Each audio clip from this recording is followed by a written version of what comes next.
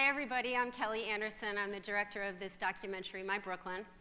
And I'd like to start out by telling you what I think is a pretty amazing statistic. In 2004, the three most profitable shopping districts in all of New York City were Madison Avenue, Fifth Avenue, and Fulton Mall in downtown Brooklyn. For those of you who don't know Fulton Mall, and I guess there's maybe a handful of people who aren't from Brooklyn here, maybe, this was a shocking fact to a lot of people because for decades, Fulton Mall was this very working class, mostly black, sort of ragged around the edges shopping district that was really increasingly out of sync with the surrounding brownstone communities that had become very gentrified. So these are some images of what Fulton Mall looked like in 2004 when we started making our film. 100,000 people shopped there a day. It was incredibly rich social hub. You could find a lot of unique products there. There was a lot of cutting-edge hip-hop, fashion, and music. In fact, there was so much local character that it was really popular with European tourists who were looking for authentic New York City culture and couldn't find it in Manhattan anymore. And nevertheless, the city really considered the space to be failed. And they implemented a massive plan to change it in 2004. And now it looks a lot like this.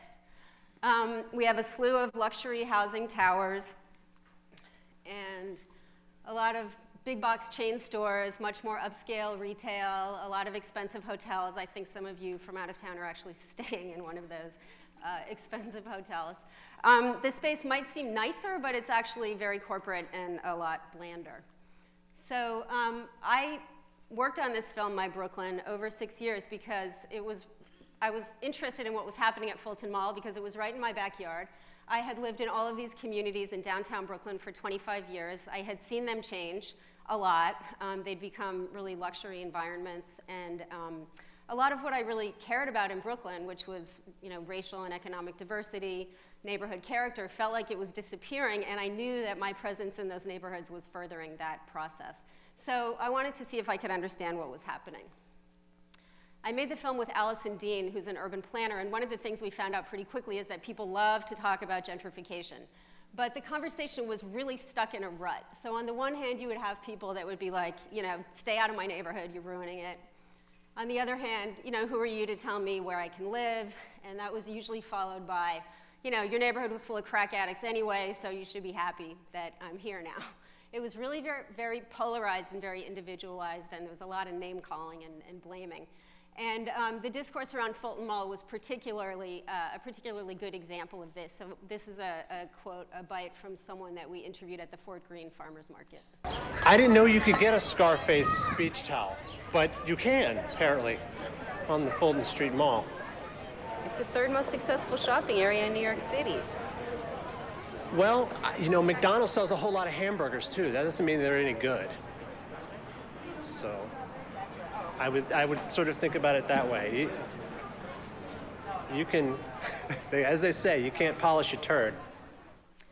Okay, so before everybody starts feeling great about themselves because they're not as racist as that guy, what he's saying was a very common response that we would get from white people about Fulton Mall. The other thing that people said a lot was this idea that, the city's always changed, it's always going to change, it's natural, you're just being nostalgic if you have a problem with it. And what we found out through a really investigative process of making the film is that the change that happened in downtown Brooklyn was not inevitable and it was not natural at all.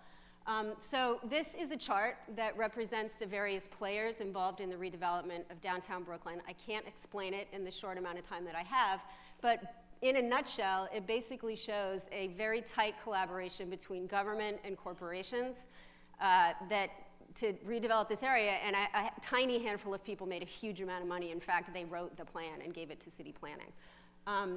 So basically that's what that shows. The other thing is that they use public policy and they use public money to do it. And the other important thing about this diagram is that there's really very few places, if any, where the public can intervene in this process. One of the tools that was used aggressively in the redevelopment of downtown Brooklyn that we really unpack in the film is zoning. So what they did at Fulton Mall is they upzoned. So instead of building 6 stories, you could build 30 or 40 stories. And they also changed the uses so that instead of commercial, just commercial, you could also include residential uses.